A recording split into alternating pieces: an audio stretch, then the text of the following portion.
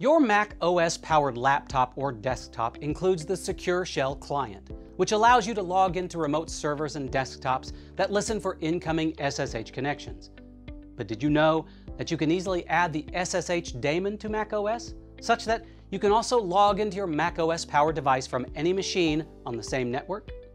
It's not only possible, it's really quite easy. Let me show you how.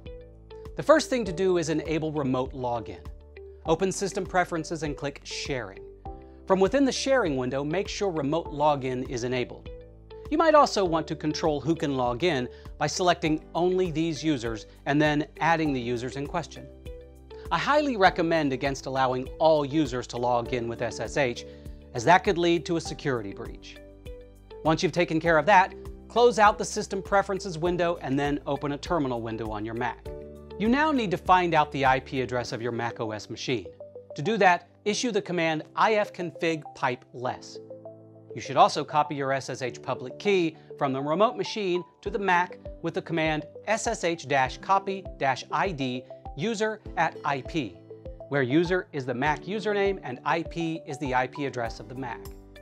With that taken care of, you can log into your Mac via SSH key authentication, so you don't have to worry that your user password can be sniffed out.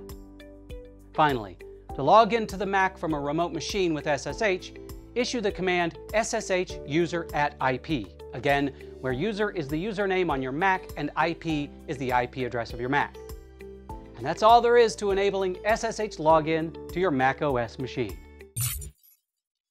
If you want to learn more in the ways of everything tech, be sure to subscribe to our Tech Republic YouTube channel and watch more how-to videos at How to Make Tech Work.